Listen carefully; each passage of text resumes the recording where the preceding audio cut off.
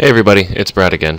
In a previous video, I believe it was titled Autodigitizing the Ravens logo, I showed you how to find the Ravens logo and auto-digitize it, and I went through the process of actually downloading the image off of Google Image Search. But I want to do a more generic video on using Google Image Search to find any image that you might want to auto-digitize. I say auto-digitize because I'm going to gear it specifically to finding an image that you can use any kind of software's auto-digitizing wizard to turn it into embroidery. If you're going to be manually digitizing, the quality of the artwork is far, far less important than if you're auto-digitizing it. So even though I say auto-digitizing, you can really use this same technique for finding images that you want to hand-digitize too if you're into that. But just from talking to people over the past few weeks about this, it seems like most of you don't have a real firm idea of how powerful Google's image search really is and the types of things you can do with it. So the types of images that we're going to be looking for are not too complicated of a design. You can get kind of complicated, but the more detail that the auto-digitizing software has to deal with, the harder it is for it to come out with something that's going to look good in the end. So at least for right now, we're going to look for uncomplicated designs with not too many colors, very clearly defined areas of color, basically what you would call clip art. And also what we're going to look for is an image that's very large, high resolution. That means that the pixels are very small. So if you zoom in on it, basically it takes a while before it becomes pixelated. Alright, so I'm just going to jump right in here. If you're not there already, navigate to Google's website, www.google.com, and you are going to look at this top bar up here, this black bar at the top with all these different choices. And what we're going to do is left click on images. So we're going to left click on images. Okay, and now we're on Google Image Search. So anything we type in here, it's going to do a search through the internet and find pictures that it thinks relate to whatever you type in here. Lately I've been doing, in classes where I've been showing this, I've been doing the Orioles logo since the Orioles are actually good this year. So that's what we're going to do. We're going to type in Orioles. And if you notice, there's an autocomplete here where it, thinks of all these different things I might be looking for, and I don't even have to type in logo. I can just left click on here where it says Orioles logo, because that's one of the things that the autocomplete is doing for me. So I'm going to left click on that, and what's going to happen is this whole list here, and I can use the scroll bar here to scroll down, this whole list of things that Google thinks relate to Orioles logo, and well, they pretty much do. But how do I know which ones of these are good for digitizing? They all look about the same size in the picture here. So what you want to do is hover your mouse over a picture and look at the number that comes up. Now there's going to be a web address after the number. I'm going to zoom in here so you can see this one's 1365 by 1024, and then it says sportslogoscreensavers.com. It doesn't matter what the website says after it. What you're looking at is the number. You want to see at least one of those numbers be over 1,000. If you see that, then chances are it's high enough resolution that you can auto-digitize it.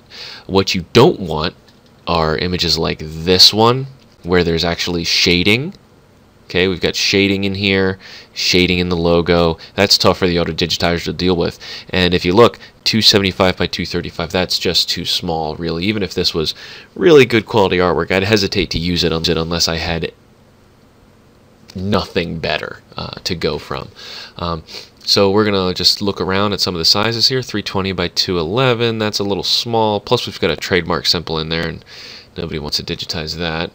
So looking around, let's look at this. Oh, this one, the very first one, 1365 by 1024. That's really perfect. Anything over 1,000, like I said. So you can look through, and if you're not seeing very many that you like that are big, you can actually narrow your search results using these tools up here. If you look at this button here, it says Search Tools. If you left click on that and go to Size, and tell it that you want large, it will actually filter out the results so that all of these results are large. Okay? and I see this is 1920 by 1200. That's enormous. All of these are nice and big. Any of these things would auto-digitize nice, except maybe this one, because of the shading on the ball, and you can see there's a little bit of noise. This is called noise, when there's particles, you know, that show up outside the image frame. What you want is really clean artwork that doesn't have anything like that. So even though this is a big image, and it probably would digitize okay, it's not ideal. So still, this first one is really the ideal one, so I'm going to go ahead and left-click on it. And what it does is it brings me up a preview of the image, and it also shows me some images that it thinks are similar. But what we're interested in is taking this image and downloading it to our computer. So the way you do it, left click on View Original Image. There it is. And now I'm going to right click on the image, anywhere on it, it doesn't matter where, and I'm going to choose Save Picture As. And it wants to default to save this to my pictures library, which is fine. I save it Baltimore Orioles 3. That's a fine name for it. I just click Save, and there it is. It's done. Now all you have to do is follow along pretty much with my auto-digitizing the Ravens logo. Well, you know what? I got time. I'll go ahead and just auto-digitize this for you real quick. So to get to it, I'm going to go down to my Masterworks icon and open it. Now we wait for the program to open. We wait for the program to open. That's where I always make a joke about my computer running on diesel power, but it's not funny because this computer that I'm running now is really, really powerful, and it still takes a while to open. Okay, so I've got Masterworks open. Now, if you don't have Masterworks, obviously this part isn't going to help you, but you just go into your own auto-digitizing program and go through whatever the wizard tells you to do. You just have to select that image we downloaded. So go to Tools. The auto-digitizing wizard is under Tools. Go to Auto-digitizing and left-click that. I'm going to select an image, and let's see, it was in my pictures library. There it is. And I choose the image that I downloaded. Now you have to know where you downloaded it, so my default directory was in pictures. Yours might be in your downloads folder, so go and figure out wherever you saved it, and then select that image and click open. Once you have that, click next. And here I'm going to set the size. The width of this 481 by 0.7 millimeters is awful big.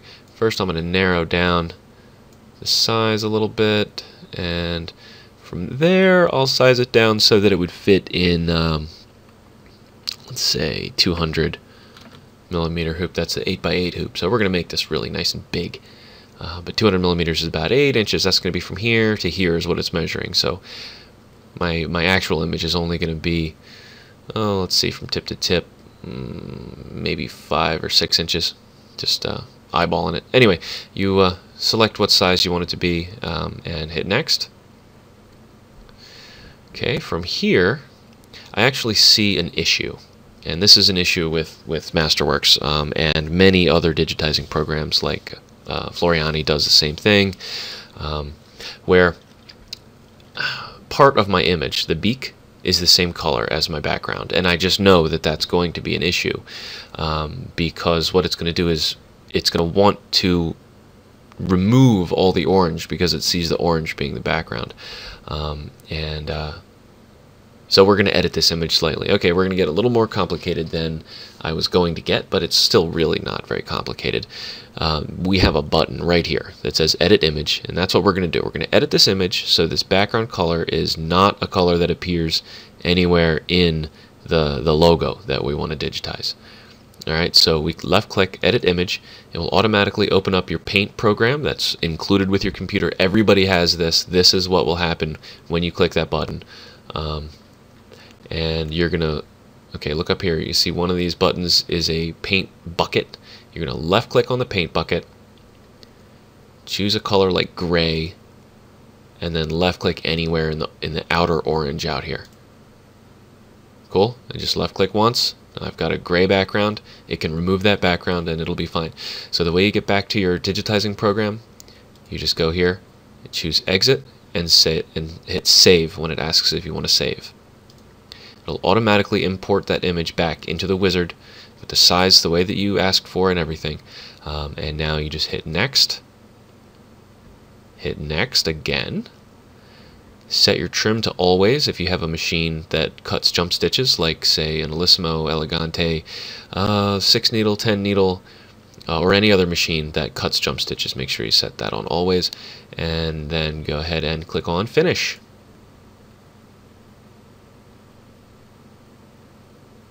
And then you wait. But here's my logo. I'll go ahead and go back to home and put it on 3D so we can see it a little better. Look at that. That would sew out. That would actually sew out nice. How about that? Nice, quick, easy. I mean, it took me a lot longer to do it because I'm explaining it. If I was just doing this, it would have been done a long time ago. So you can really, once you get good at it, crank these out. And any image that's the specification types that I told you about before, this will pretty much work that way. The only thing I would change about this is the order that this is sewing out. Actually, looking at this, I think the black should sew out on top of the orange. And the way you do that is fairly simple. You just go ahead and left click on the black and drag it. I'm holding it. I'm clicking and holding and dragging it on top of the orange. There we go. See how the detail kind of pops a little more with the black on top? The software can't look at it and be like, well, this would look better this way or the other way. So I went ahead and helped it out there, and I think that looks better. But now we just go to the magic ball here, save as, and you're just going to save it as whatever you want. And make sure you save it in your preferred format as well as a BLF file, and go sew it out. That's the end of this tutorial. And I'm going to try to make some more videos soon. I know I've been slacking, but it's been really busy with all these conventions and stuff we've been going to. So I'll try to get more uploaded and have some new exciting stuff for you guys to watch. Hope you enjoyed this video, and I'll see you in the next